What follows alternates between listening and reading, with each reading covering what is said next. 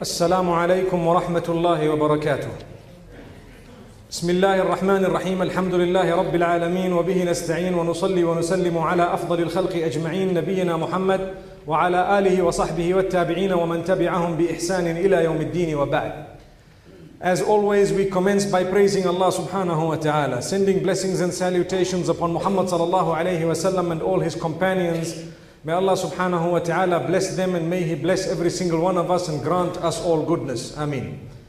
Beloved brothers and sisters in Islam, as I walked out yesterday, my young son told me that you have made a mistake. I told him, what is the mistake? He says, you said the Sahara Desert when it was the Arabian Desert. So I looked at him and I laughed and I said, don't worry, tomorrow I will start with that slip of the tongue. When we spoke of Umayyah ibn Khalaf, and how Bilal ibn Rabah remembered everything that had happened and how he was dragged in the desert, it was the Arabian desert. And I'm sure we would all have known that it was a mere slip of the tongue. May Allah subhanahu wa ta'ala grant us goodness. The Battle of Badr, we had completed it. I just want to recap 2 or 3 points from this Battle of Badr. The Prophet sallallahu alayhi wa sallam spent 3 days in Badr after the war. The reasons for that, so that the enemy does not come back. They had fled, and some of them might decide to come back whilst the Muslims were going to Medina Munawwara. So one of the reasons was, or to remain in Badr, was to ensure that that does not happen. Secondly, to bury both sides, to bury the Muslims who had lost their lives, the 14 of those who had lost their lives, and at the same time to bury the mushriks in a mass grave or in the pit that they were finally buried in, Al-Qalib. So to bury those who were dead and those who had been martyred. The third reason was in order to gather the spoils or the booty or that which was left behind by the kuffar of Quraysh as they had departed or as they had fled. And the fourth reason was that the army needed a little bit of a rest. And what would happen is if they were to immediately move without resting, perhaps they will get tired and so on. So it served many purposes, and Allah subhanahu wa ta'ala had instructed Muhammad sallallahu alayhi wa sallam to remain there for 3 days. Remember, whatever he did was by the instruction of Allah subhanahu wa ta'ala. Thereafter, when they got to a place known as As-Safra, there was an instruction that had come from Allah subhanahu wa ta'ala to divide the spoils or the booty in a specific way. However, mention must be made of the little debate that took place between some of the parties from amongst the Muslims as to what should happen with these spoils. This was the first major battle. They had had quite a lot that was left behind by the kuffar of Quraysh. And so, as they were debating what should happen, Allah subhanahu wa ta'ala revealed verses instructing them, يَسْأَلُونَكَ عَنِ الْأَنفَالِ قُلِ الْأَنفَالُ لِلَّهِ وَالرَّسُولِ فَاتَّقُوا اللَّهَ وَأَصْلِحُوا ذَاتَ بَيْنِكُمْ وَأَطِيعُوا اللَّهَ وَرَسُولَهُ إِن كُنتُم مُؤْمِنِينَ. They are asking you about the spoils of war. Tell them that those spoils of war belong to Allah and His Messenger. Whatever they decide is final. So be conscious of Allah and sort your matter out. Don't dispute amongst each other. And remember, if you are true believers, you will follow Allah and His Messenger. Those are the verses, the opening verses of Surah Al-Anfal. And we ask Allah subhanahu wa ta'ala to grant us goodness. So Muhammad sallallahu alayhi wa sallam decided that he will give everyone an equal share. And he decided to add 9 of those who did not take part in the war, who had been left in Medina Munawwara by his instruction, or who had been sent elsewhere by his instruction at that particular time. Something also very important, 2 more points that I want to make mention of the Battle of Badr before we proceed. One is Mus'ab ibn Umayr radiallahu anhu had a brother of his known as Abu Aziz. And this Abu Aziz ibn Umayr, he was from amongst those who was caught. And when Mus'ab saw them taking him, he passed a comment. Before I say what he said, it's important for us to know who was Mus'ab. Once again, we make mention, He came from a wealthy family. He was spoilt to the degree that Rasulullah sallallahu alaihi wasallam says, from the youngsters of Mecca, I don't know a single one who has been spoilt this much by his own mother. And when he accepted Islam, he was tied down by his mother, and thereafter he was expelled, he was harmed, he was tortured, and until there came a time when his skin was flaking off and he was so poor he didn't even have clothing, he lost his weight and so on. When Mus'ab saw his brother, who was mashallah looking quite well, but he was from amongst those who was caught, he tells the captives, you better make sure you ask for a handsome amount from this man because his folks are very wealthy. Allahu Akbar. His folks are very wealthy. May Allah subhanahu wa ta'ala grant us a goodness, and may He grant us wealth that will be a means of our entry into paradise, and not wealth that will be a means of our destruction. So that was very interesting, that even though it was his own brother, but he felt towards him to say the truth and to say, look, you better get a maximum amount from this man. May Allah subhanahu wa ta'ala grant us goodness. And the last point we'd like to mention is, as we said yesterday, that some of the people who didn't have any wealth to pay, or to pay the fine for taking part in the war, some of them didn't have the amount. So the Prophet ﷺ, instructed by Allah subhanahu wa ta'ala, he let some of them go without even taking any amount from them. One of them was Abu Azzah al-Sha'ir, and we will come to see his story a little bit later on. We said it yesterday, part of it, that when he told the Prophet ﷺ, look, I am a person who really doesn't have much, my family is big and they need me and so on, and I really don't have anything to give you, he was then sent away. And Rasulullah ﷺ told him, you don't ever engage in what you did in the future. And he said, okay, I won't. Now, from amongst those who were taken captive were some who didn't have anything, but they were educated. They could read and write. So the Prophet ﷺ issued an instruction. He said, if any one of you can teach 10 of the youngsters of the Ansar how to read and write, we set you free. Subhanallah. This showed that the value of learning to read and write and education, and the value of being able to understand and so on, was so high that people were granted their freedom just by teaching people how to read and write. And I normally raise a point when it comes to the teachers. These people who were captive were not Muslim. And for them, what was their paradise? Their paradise was to be set free so that they could live the rest of their lives according to their own desires.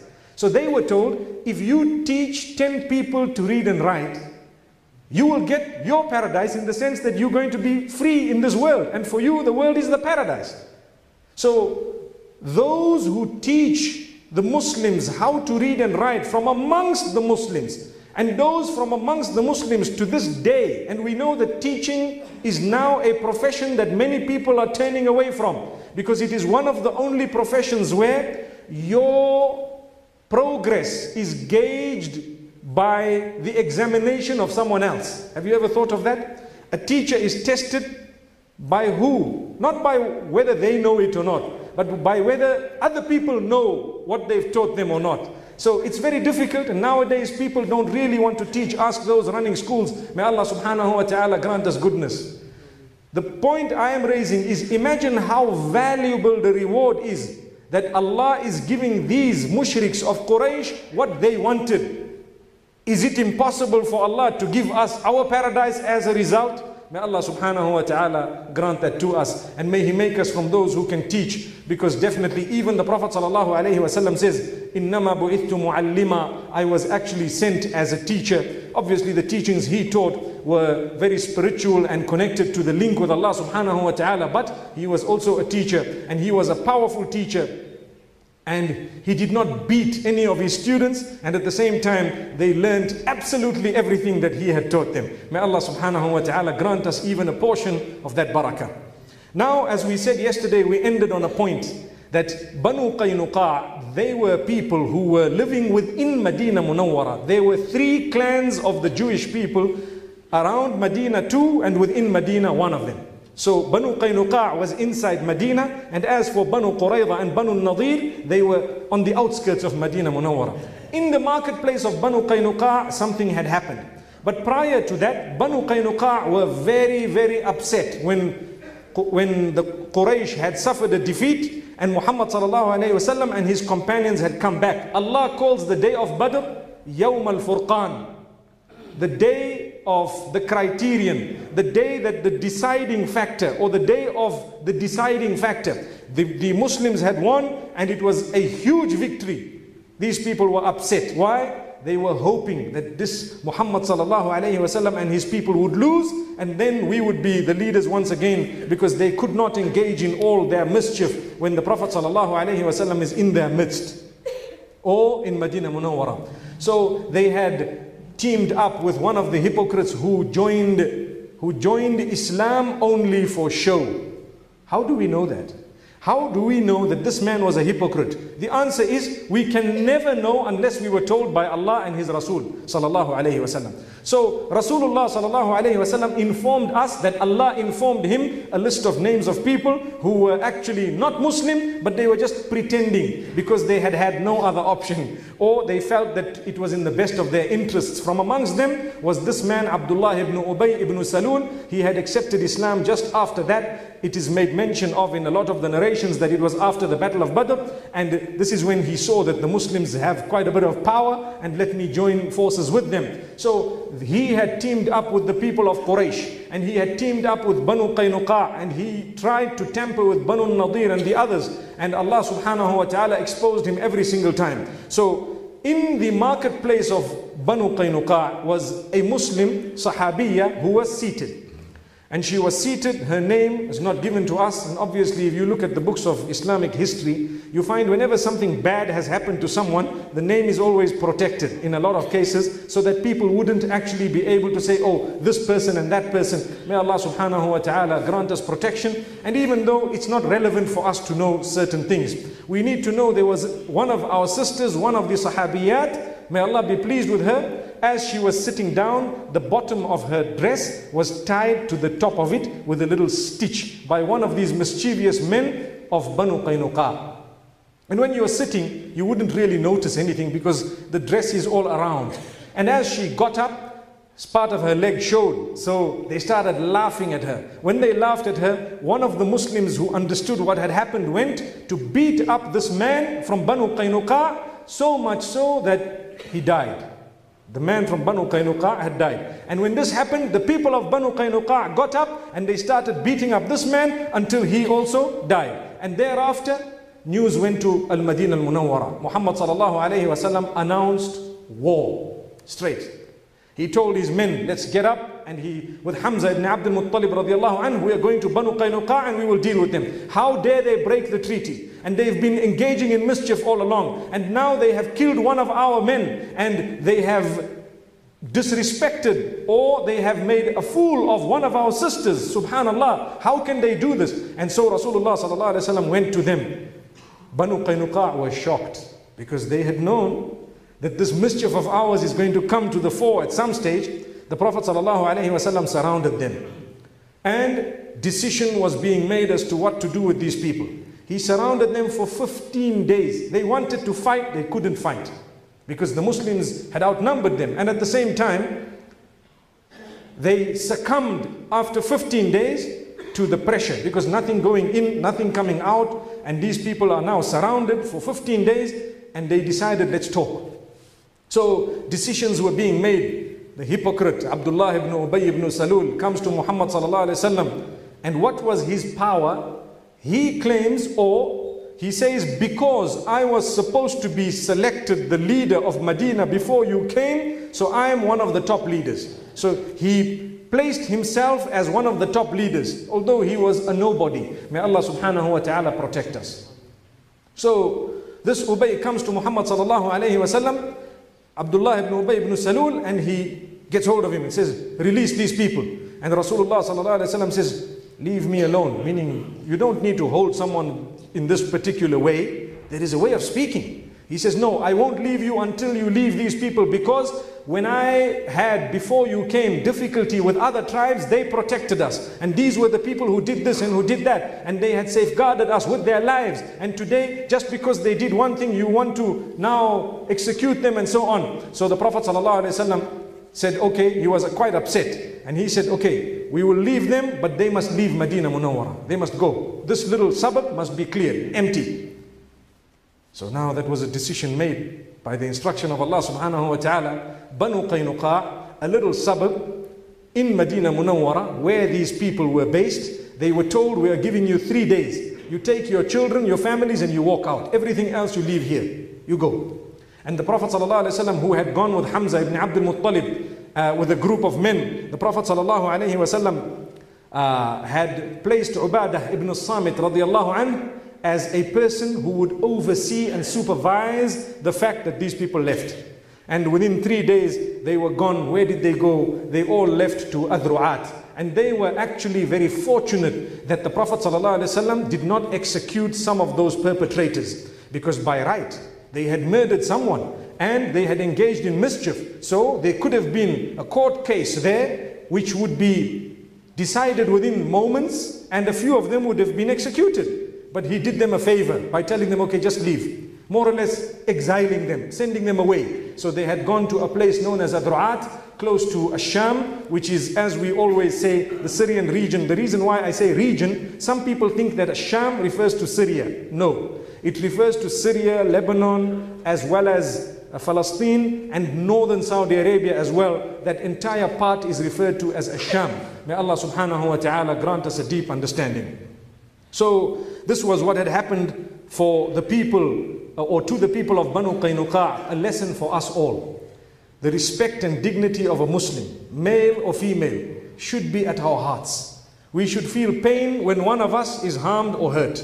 And this is the teaching of Muhammad sallallahu alayhi wa sallam. He says, Al-Mu'minuna, the believers, are like one body. The head is hurt, the rest of the body is restless. A little finger is hurt, the whole body is restless. The day we feel that way, we will resolve the matters of the ummah. May Allah subhanahu wa ta'ala return us to those genuine feelings. Today, amongst us in one community, we have hatred 10 ways. This group and this one don't talk to that one, and that one his own brother he doesn't speak to, and the other one, when he hears that this person has had damage, he is excited and says Alhamdulillah, instead of saying may Allah safeguard us and grant him goodness. We become happy at the loss of others. لا تظهر الشماتة لأخيك فيرحمه الله ويبتليك. Do not become happy at the loss of your brother, because Allah may have mercy on him and test you with something similar, if not worse. May Allah subhanahu wa ta'ala grant us goodness. Thereafter, in the same year, it is reported, or in the following year, it is reported, now we are talking of the 3rd year of Hijrah, that the Prophet ﷺ got his daughter Fatima radiallahu anha married to Ali ibn Abi Talib radiallahu anhu. Very briefly, I can make mention of what happened. One of the servants of Ali radiallahu anhu had come up to him and said, did you hear that the daughter of the Prophet ﷺ, Fatima, is now of marriage age? And at that time they used to marry very early, 12 years old. 13, 14, 15 years old, and by that time they were all married. And sometimes even earlier than that. You have cases of people who married a little bit earlier, at the ages of 6 and 7 and 8, and they did not get together, or they did not live together until they arrived at puberty. When they arrived at puberty at the age of 10 or 11 or 12 and so on, they then were sent to live with their husbands, and alhamdulillah, this was the norm of the time. And as you know, the norms change with the changing of times. So what is normal today might seem different from what was normal at that time, but it was the norm. And what is the norm in one area sometimes is different in another area. So we should not get excited, and we should not start picking on people. It was their norm. If there was anything wrong in anything that was happening, the people there would have stopped it. But Allah subhanahu wa ta'ala's mercy, and Allah has granted some form of level of acceptance to the urf, or to the norm of the people, that is acceptable, and this was part of it. Yesterday we made mention of the other 2 daughters of Rasulullah sallallahu alayhi wa sallam, Ruqayya and Kulthum, and I had said that they were married to the sons of Abu Lahab. If you open the books of Islamic history, yes, there is a report of them having been married to the sons of Abu Lahab, and when Muhammad sallallahu alayhi wa sallam came to spread Islam, then he instructed his sons to divorce them and to leave them, because he said, I don't want you to be with these who are the children of this man who is inflicting so much harm, or who has reneged from the religion of his forefathers. Now, there are 2 narrations. One says that they were married, but they had not consummated, in the sense that it was fixed. Like Muhammad sallallahu alayhi wasallam being married to Aisha radiallahu anha, but there was no consummation at all. It happened later on. So in the same way there was no consummation. More or less what we would term today, these people are engaged and they will get together at some stage. Before they got together already, these two were released, and later on they were married to Uthman ibn Affan radiallahu anhu. First Ruqayya binti Rasulullah sallallahu alayhi wasallam, and just after the battle of Badr she passed away. Imagine the difficulty of the Messenger sallallahu alayhi wasallam. He had to go through a lot. He lost his sons, now he is losing his own daughter. And he lost his daughters, all of them besides one, before he passed away himself.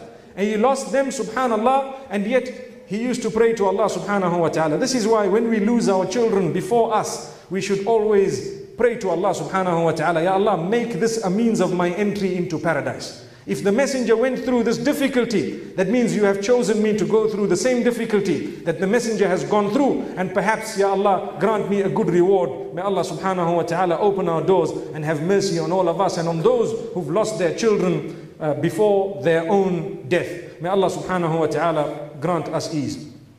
So when Ali radiallahu anhu heard this,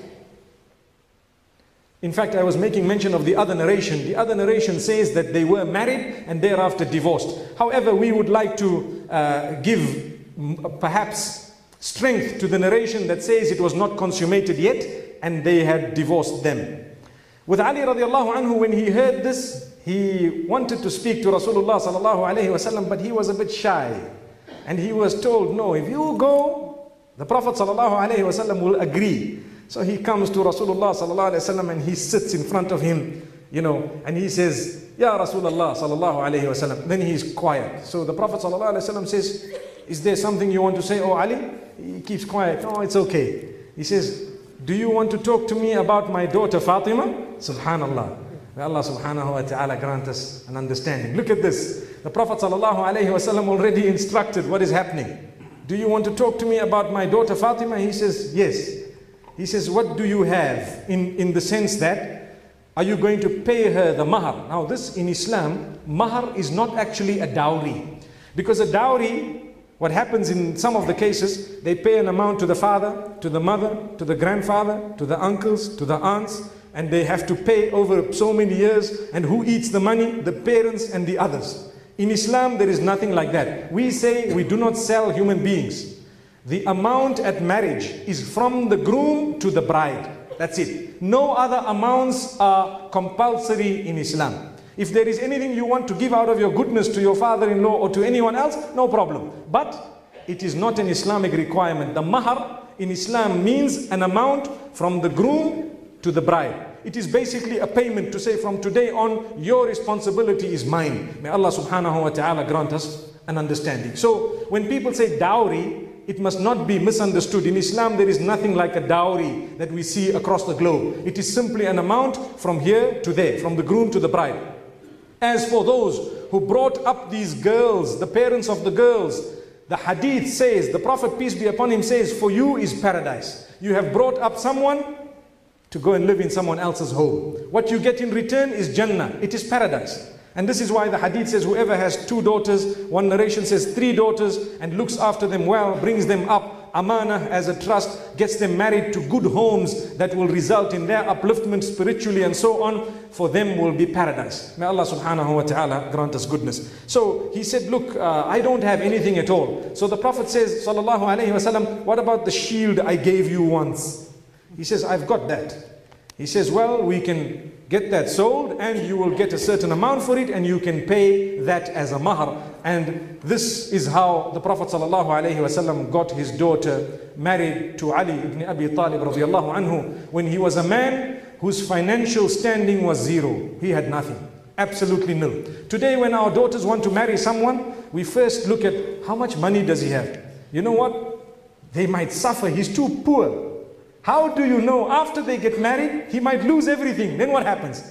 And do you know, if you look at our parents, and I'm sure a lot of those who are of a middle age here, started off very, very humbly and slowly worked up the ladder. Now when they are 50, 60 years old, they can afford everything. But now for themselves, their own children, they're saying, look for a rich man. But think about how you started, my beloved brother, my beloved sister. May Allah subhanahu wa ta'ala grant us the ability to look at the deen. Look at Ali ibn Abi Talib. He was a cousin, a friend of Rasulullah sallallahu alayhi wa sallam as well. And they had days together in Makkatul Mukarramah. And he was the first from the youngsters who had accepted Islam. And here the Prophet ﷺ is giving him his daughter. And the Prophet ﷺ says, where's the shield I gave you? Which means it was actually from me, to be honest with you anyway. Now you getting it back. It's reported that they sold it for 400 darahim. And they had given that, or he had given that as a mahar to Fatima radiallahu anha. May Allah subhanahu wa ta'ala grant us acceptance, and may He make us from those who realize and understand from the lessons that we've derived from this. Then also Uthman ibn Affan radiallahu anhu, as we've heard, the one wife of his, Ruqayyah, the daughter of Rasulullah sallallahu alaihi wasallam, passed away. After some time, it's reported that after some time, the Prophet ﷺ got him married to his other daughter, Kulthum, and this is why Uthman was known as the Nurayn. We made mention of this yesterday. May Allah subhanahu wa ta'ala grant us happy homes. May He grant us spouses who will be the coolness of our eyes. Ameen. We have another thing that happened after the Battle of Badr and after Banu Qaynuqa and so on. There were certain people who were criminals, who were sought after by the Muslims, by the Prophet ﷺ because of their crimes. Crimes against humanity, against the Muslims, because of what they had done. And these were criminals of the highest order. The Prophet ﷺ ordered their execution, and a few of them were executed. From amongst them was one leader from amongst the Jews who was known as Ka'b ibn al-Ashraf, and he was very, very venomous, very dangerous. He has caused lots of harm to the Muslims, and he was a person who was really a criminal of note. And the Prophet ﷺ instructed his execution, and he was executed. And this came as a lesson for all those who intended harm. May Allah subhanahu wa ta'ala protect us. Now we move on to the next battle. The next major battle that took place was the Battle of Uhud. Between Badr and Uhud, there were skirmishes. There were a few little battles, a few little run-ins between the Muslims and some of the mushriks, some of those who had taken part on the side of Quraysh when it came to the Battle of Badr, and they were just being dealt with and sorted out, nothing major. But the kuffar of Quraysh, when they got back to Mecca, they heard the news, they were upset. Quraysh had banned crying. Nobody's allowed to cry. Why? If we cry, the Muslims are going to laugh at us. So no one's allowed to cry over their dead, although the leaders were executed in that war. So what did Quraysh do? They got together at Darun Nadwa, that house, and subhanallah, they decided with Abu Sufyan that, now you are one of our leaders here. You are the man who came with the caravan. That caravan was saved. So every one of us, all the profits we've made from that caravan, we are going to use that, contributing it to another war that we are going to take to the Muslims in Medina and crush them once and for all. How much money did they make from there? 50,000 dinars. Dinars are gold coins. They had made 50,000 gold coins. I was just reading this today and thinking to myself, a group of camels at that time, coming from Asham, right down to Mecca, and that one container, they made 50,000 gold coins. Subhanallah. What type of business people were these? Today, mashallah, we can bring 2-3 containers. Do you think you would get profit of 50,000 gold coins just by that? May Allah subhanahu wa ta'ala grant us barakah in whatever He gives us. So this was the business mind of the people of Quraysh. They were shrewd and they knew how to make money. And now they all promised at that house, Darun Nadwa. They said, Abu Sufyan, you're our leader, all this wealth, we all coming out. Everyone is going to come out. And so with this 50,000, they had bought or they had purchased lots of weaponry and sorted it out, made it very, sharp and so on, their spears and arrows. And they had prepared with their armor and shields and what have you, and the horses and the fodder for the horses and so on. And they were ready and they started marching out to Madinatul Munawwara. Once they were ready, they began to march. Now, there were certain people who did not go out with them. Who didn't go out with these people? From amongst them was this man Abu Azza al-Sha'ir. He said, look, I can't come out because I was amongst the captives, poor man. When Muhammad sallallahu alaihi wasallam released me, he told me, don't ever do this again. And I promised him I wouldn't, so I'm not going to go back there. Now if they catch me, I won't be able to. One narration says they put a lot of pressure on him and they dragged him with. Another narration says, no, they did not drag him with. However, Al-Abbas ibn Abdul Muttalib, the uncle of Rasulullah sallallahu alaihi wasallam, who had returned to Mecca, he also did not come out. He said, I am not coming. It's very fresh in my mind what happened in Badr, and I'm not interested in fighting the Muslims and so on. And he wrote a letter to Muhammad sallallahu alayhi wasallam, his nephew. Oh, my nephew, Quraysh is coming out with so many men. And Quraysh is coming out with 3,000 strong men. Now this is 3 times the size of what they came out with the first time. And they have so much weaponry, and they have with them their women. They took out their women as well, because they said, if we see our women, it will encourage us to fight, because we won't want them to become from amongst the captives of war. And they took out their women, their drink, their dances and so on. They were excited once again, and they started marching. The Prophet ﷺ got information of this. The letter was received by Rasulullah ﷺ. In the meantime, Quraysh went to a few of the smaller clans, Banu al-Mustaliq and Banu al-Hun and a few others, and told them, do you know what? We all need to go and fight. Everyone, bring those who are fighters from amongst you. We're going to Medina Munawwara. So they had been joined by some of these tribes. Remember this name, Banu al-Mustaliq. The reason is later on, the Prophet ﷺ went to attack them because they sided with Quraysh and they came to attack the Muslims. So when we had a chance, we went back to tell them, why did you take part on the wrong side? The treaties always stated that those who sided with the enemy were considered enemy. May Allah subhanahu wa ta'ala protect us. So as they marched, they took together with them another man and his followers, Abu Amir al-Rahib.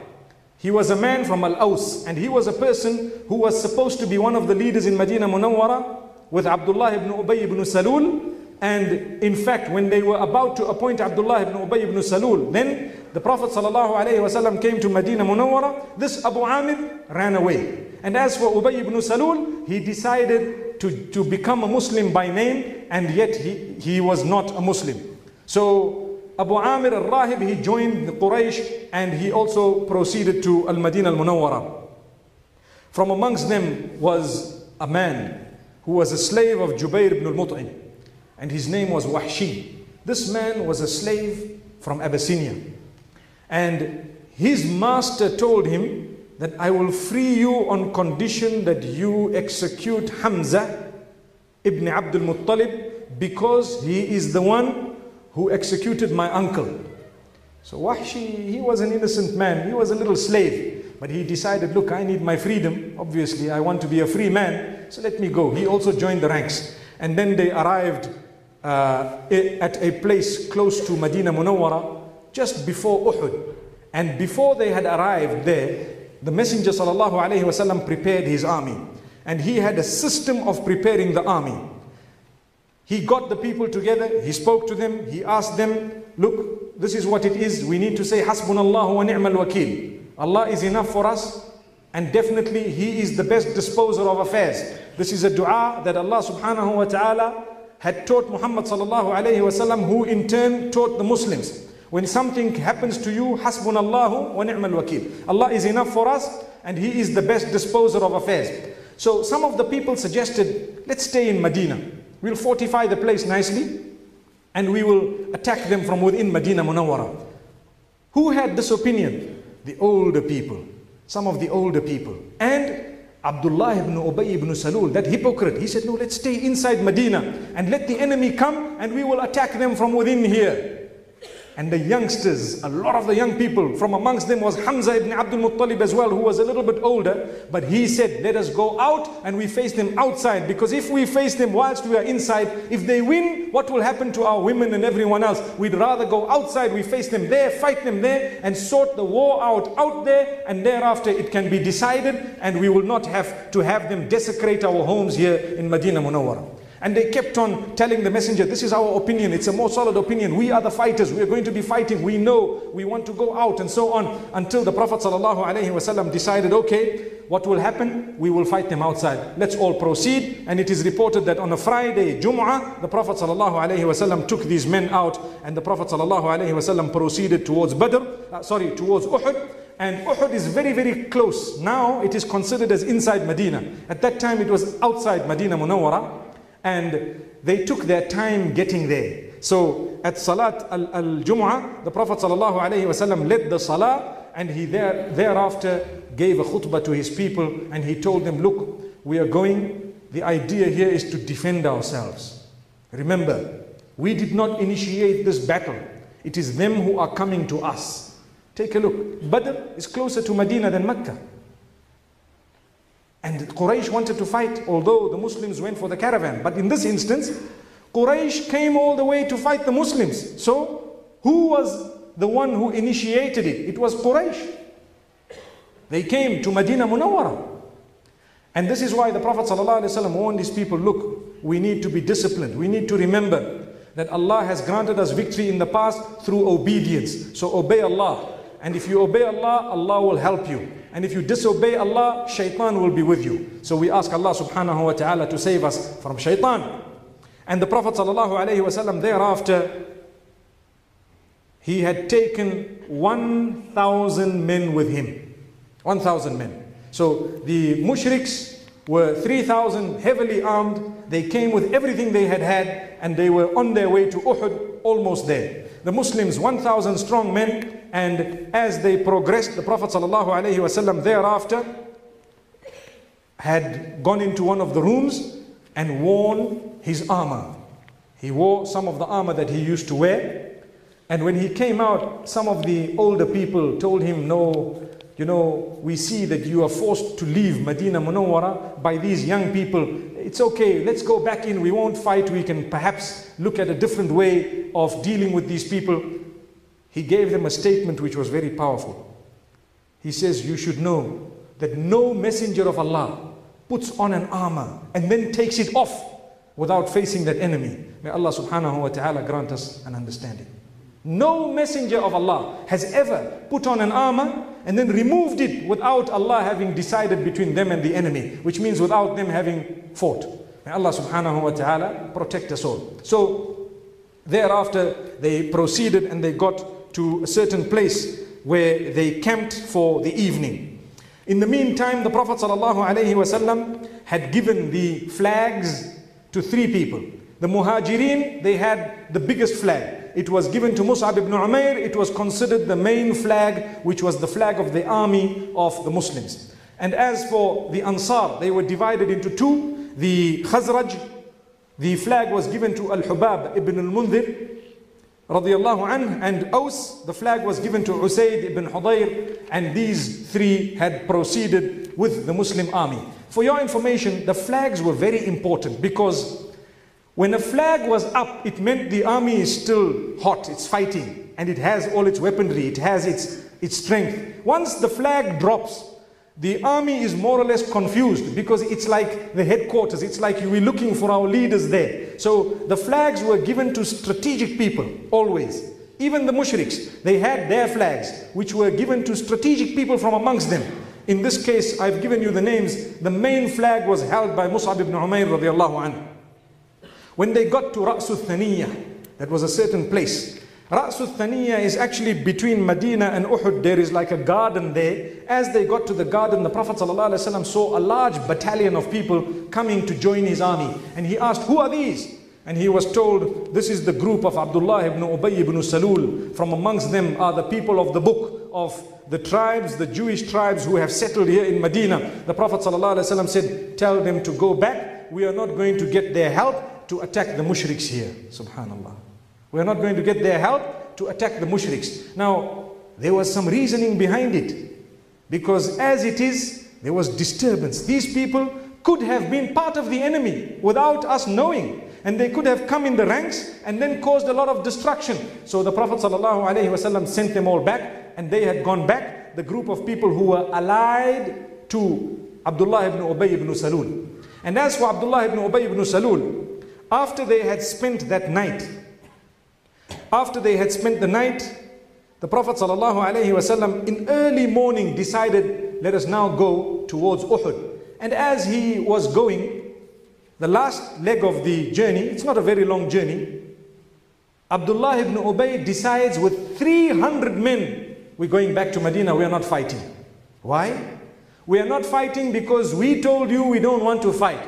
We told you that we would like to stay in Medina. We are older people. And you listened to the youngsters. You listened to those who don't really have much experience. And you came out. Why should we come out? So we are going back. Now this was a big problem.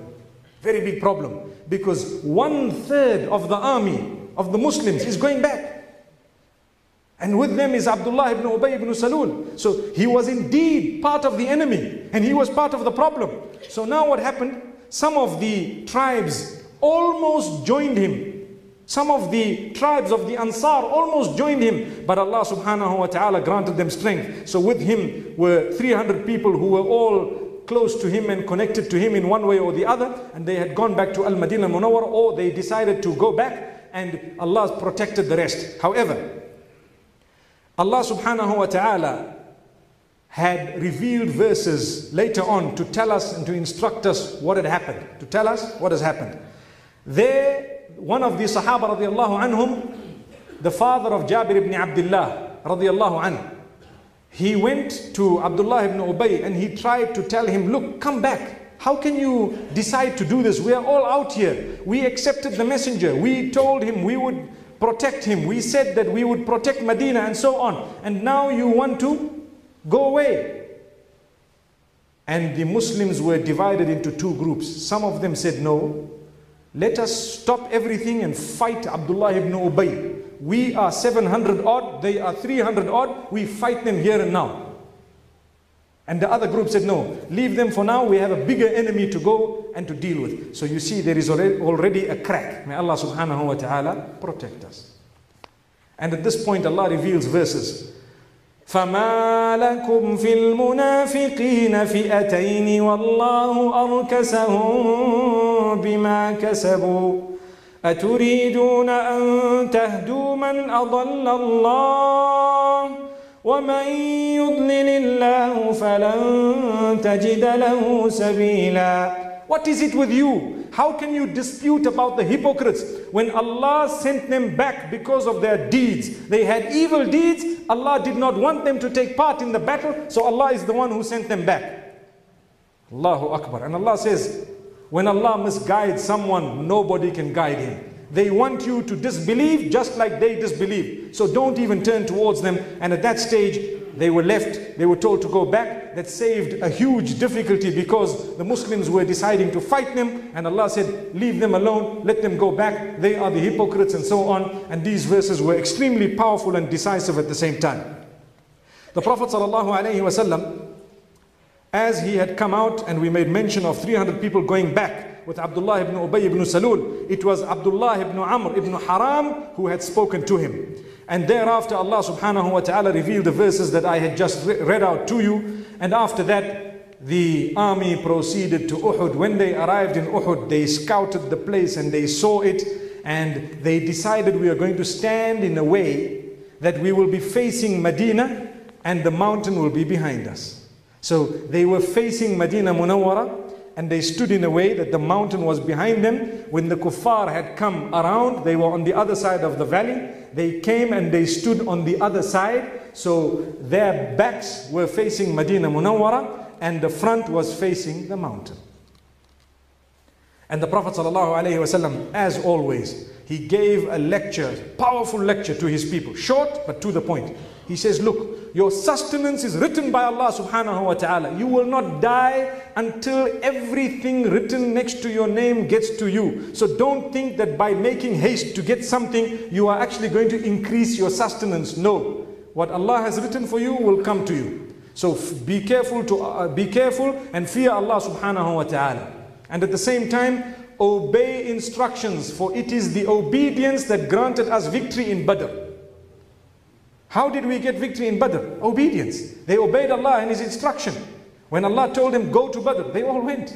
When Allah said, you will now fight these people, they all fought. So now, the Prophet ﷺ warned them, he gave them a powerful lecture, and thereafter, he had placed the rows as he always places, with those who had the arrows and bows in the front and the horsemen behind, and thereafter you have a new group of people because there was a mountain behind them. There was a mountain behind them, the Mount Uhud. Mount Uhud is a huge mountain and it has a few hillocks around it. So the Prophet ﷺ, when he studied Uhud, he placed between 40 and 50 archers. Most of the narrations say 50, some of them say between 40 and 50. He placed these archers on the hillock, and the head of these archers was a man known as Abdullah ibn Jubayr al-Ansari, powerful man. The Prophet ﷺ told him in front of all the archers, look, we are placing you on this hillock. You are here to protect our backs. If you see we are winning, don't leave this mount. If you see we are losing, don't leave this mount. No matter what happens, do not leave this mount. That's the instruction. Because this is a strategic place from which the enemy can attack. They understood it very carefully, mashallah, and they were also very active with their spears and arrows from the top there, alhamdulillah. And as we mentioned yesterday or previously when we spoke of the Battle of Badr, they started with the duels. This time it was slightly different in the sense that previously 3 came out from the mushriks, 3 came out from the Muslims. This time one of the men came out from the mushriks, and immediately as he came out, as Zubayr ibn al-Awwam came out to him, executed him. They were shocked. Within a minute the war had started. But the two armies, one was on the side closer to Medina and the other one was on the side closer to Mecca. And one man is already gone. This is the duel that they had had. So immediately after that, Talha ibn Abi Talha came out. And as he came out, he was a mushrik from the Meccan army. Ali ibn Abi Talib radiallahu anhu came out and executed him. Within a minute, he was also gone. Now his son decides, let me come out. In fact, his brother, Uthman ibn Abi Talha, he was also a mushrik. As he came out, Hamza radiallahu anhu came out and executed him. And the mushriks are watching. And they are shocked because one after the other, they started losing their men. And thereafter, Abu Sa'd ibn Abi Talha, another brother, came out. So Sa'd ibn Abi Waqqas hit him with an arrow or with a spear. And he also dropped, executed, gone. Thereafter, 4 of the members of the same family, one after the other, came out. Each one of them was wiped as they came. And then the mushriks became so upset. And it resulted in them becoming so angry. They started charging forward with their horses. And as they charged forward, they got to a place where the arrows were released by the Muslims as they were released in Badr. And the horses were struck. And that caused great chaos, and the horses began to go back. Some of them had dropped. People started losing their lives, and it was only the beginning of this battle. So quick. Everything started happening very, very quickly. And thereafter there was a hot struggle. When I say hot, I mean the heat of the moment. What had happened is Wahshi says later on, he became a Muslim sometime later. He was the slave of Jubayr ibn al-Mut'im. He says, I was watching Hamza because I had seen him from the duel and I knew who he was. And as I'm watching him, I moved to the side, I moved to this side. I had no other job. I did not harm anyone, nothing else did I do besides holding one spear and waiting for one man. And he says, when I found him alone at a certain place, I hit him. And it hit his belly, according to one narration, just below his navel. And he says, I dropped him, he was down cold and I was done. Allahu Akbar. Hamza ibn Abdul Muttalib, who was known as Asadullah, the lion of Allah subhanahu wa ta'ala. He was also known as Sayyidu Shuhada. He was also known as the leader of the martyrs. Subhanallah. He was martyred in the battle of Uhud, and the one who killed him, his name was Wahshi. He did it because he wanted to earn his freedom. And Hamza ibn Abdul Muttalib radiallahu anhu was martyred. And the war became such that the mushriks started losing one after the other. They were losing a lot. And as they were losing, they decided to turn back and to flee. And so they started running away. The people of Mecca, as many as they were, they started running away, leaving behind a lot of their belongings.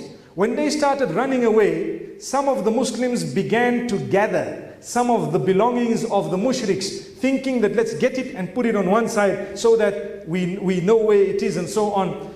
And thereafter, Allahu Akbar, something very dangerous happened, which changed the course of the whole war. Abdullah ibn Jubayr al-Ansari, who was the head of the archers on that mount, found that some of his men insisted, now the war is over, let's go down and start collecting and gathering. He said, no, the instruction of the messenger was this, remain here. They said, no, the war is over, let's go. So what had happened? A lot of them went and they left the hillock. When they left the hillock, Abdullah, Allahu Akbar, may Allah subhanahu wa ta'ala grant them goodness. These people who had remained behind, Abdullah ibn Jubayr al-Ansari and a few of the people, they found Khalid ibn al-Walid, who was from amongst the mushriks at the time. He had a little battalion with him. When he saw that these people are no longer on the hillock, he decided to come around and he came onto that mount and they executed all of the remainder of the archers, who were very few, including Abdullah ibn Jabir al-Ansari. And what had happened is he came and sandwiched the Muslims between the enemy, who now turned around when they had heard a new noise, and they then came and they began to attack the Muslims. And this is when the Muslims suffered great losses on that day, although there was no decisive victor, because the Muslims continued fighting. People began to lose their lives, and from amongst them Mus'ab ibn Umayr radiallahu anhu, who was holding the flag, they chopped off one of his hands. So he held it with the other hand. They sliced his other hand, so he put it close to his chest until they executed him. And the flag dropped, and news spread that Muhammad sallallahu alayhi wasallam has been killed. And when that happened, there was a lot of chaos in the Muslim army.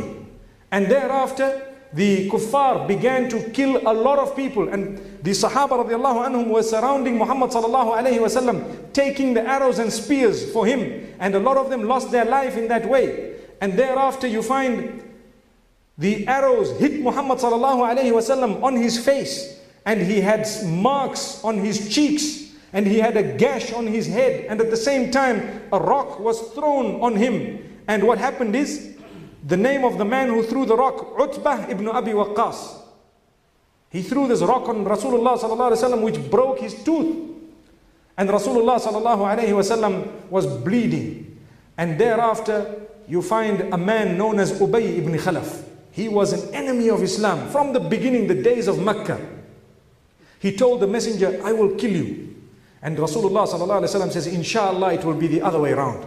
So he was now coming for Rasulullah sallallahu alaihi wasallam, and the Sahaba radiallahu anhum are protecting Muhammad sallallahu alaihi wasallam, and Rasulullah sallallahu alaihi wasallam said, leave him, let him come.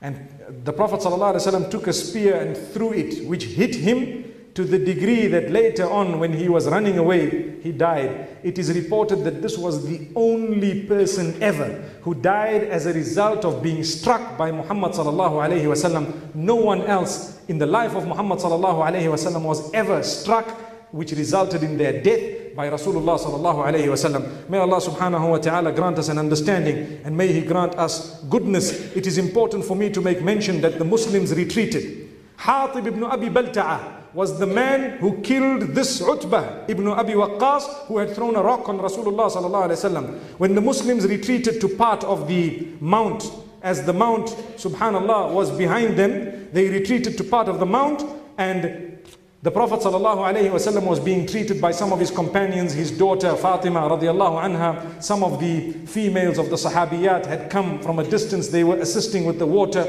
and they were assisting in trying to help the wounded and so on. They were there, and Allah subhanahu wa ta'ala revealed verses. Allah subhanahu wa ta'ala revealed verses that were so powerful. 70 of the Muslims had been martyred, approximately. One figure takes it a little bit higher than 70. And from amongst the disbelievers, between 20 and 40 of them were martyred. And subhanallah, the verses revealed by Allah subhanahu wa ta'ala. وَمَا أَصَابَكُمْ يَوْمَ الْتَقَى الْجَمْعَانِ فَبِإِذْنِ اللَّهِ وَلِيَعْلَمَ الْمُؤْمِنِينَ. What happened to you the day the two armies met in Uhud was by the will of Allah, in order to know who are the true believers. وَلِيَعْلَمَ الَّذِينَ نَافَقُوا, and in order to know the hypocrites. وَقِيلَ لَهُمْ تَعَالَوْا قَاتِلُوا فِي سَبِيلِ اللَّهِ أَوْ ادْفَعُوا قَالُوا لَوْ نَعْلَمُ قِتَالًا لَاتَّبَعْنَاكُمْ. And the hypocrites were told, come and fight in the cause of Allah subhanahu wa ta'ala. And Allah says, they responded, had we known how to fight, we would have been right behind you. And this was the exposure of Abdullah ibn Ubay ibn Salul. He went back with so many men. Allah says, هُمْ لِلْكُفْرِ يَوْمَئِذٍ أَقْرَبُ مِنْهُمْ لِلْإِيمَانِ. On that day, they were closer to disbelief, these hypocrites, than they ever were to Iman. And Allah subhanahu wa ta'ala sent verses saying, وَلَقَدْ صَدَقَكُمُ اللَّهُ وَعْدَهُ إِذْ تَحُسُّونَهُم بِإِذْنِهِ. Allah has indeed fulfilled His promise to you when you were executing these people one after the other. You see how it started? It started in a way where the flag bearers of the mushriks were lost, or their lives were lost one after the other, and there was chaos in the ranks of the disbelievers. Then Allah says, حَتَّى إِذَا فَشِلْتُمْ وَتَنَازَعْتُمْ فِي الْأَمْرِ وَعَصَيْتُمْ مِنْ بَعْدِ مَا أَرَاكُمْ مَا تُحِبُّونَ.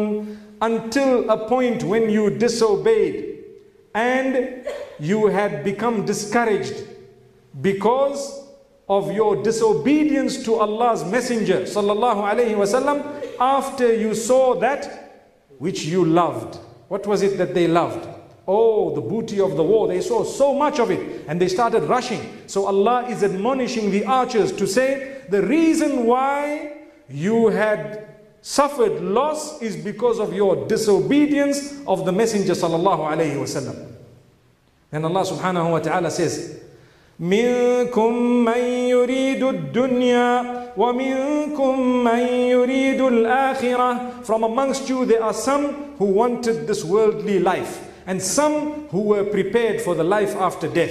Allah says, ثُمَّ صَرَفَكُمْ عَنْهُمْ لِيَبْتَلِيَكُمْ وَلَقَدْ عَفَا عَنْكُمْ وَاللَّهُ ذُو فَضْلٍ عَلَى الْمُؤْمِنِينَ. Then by Allah's mercy did Allah cause them to go away. So the mushriks of Mecca went away, and Allah subhanahu wa ta'ala says, Allah then forgave the believers. May Allah subhanahu wa ta'ala grant us from His mercy. Abu Sufyan, as he was leaving, he looks at the Messenger sallallahu alayhi wasallam, and he uttered a statement. He says, a day for a day, which means you attacked us on Badr, today we have attacked you here. And as they were leaving, they said, you will find from your dead those who have been cut up and ripped up after they were executed. I did not instruct this, they did it themselves, so don't hold it against us. But we will return next year, we will meet and we will fight again, same time at a place known as Badr. These were the last words of Abu Sufyan as he left. And inshallah tomorrow we will see what was the aftermath of this battle of Uhud, where the Muslims did not win, but the kuffar did not win either. Had they won, they would have gone into Medina Munawwara, but they did not enter Medina Munawwara. They left from there because they found even those who had remained of the Muslims were fighting like brave warriors. May Allah subhanahu wa ta'ala grant us goodness. Perhaps tomorrow we will see a little bit more of what happened and thereafter draw some lessons for us all. Until we meet again, wa sallallahu wa sallam wa baraka ala nabina Muhammad. Subhanallah bihamdihi, subhanakallahumma bihamdik. Ashhadu an la ilaha illa anta, nastaghfiruka wa natubu ilayk.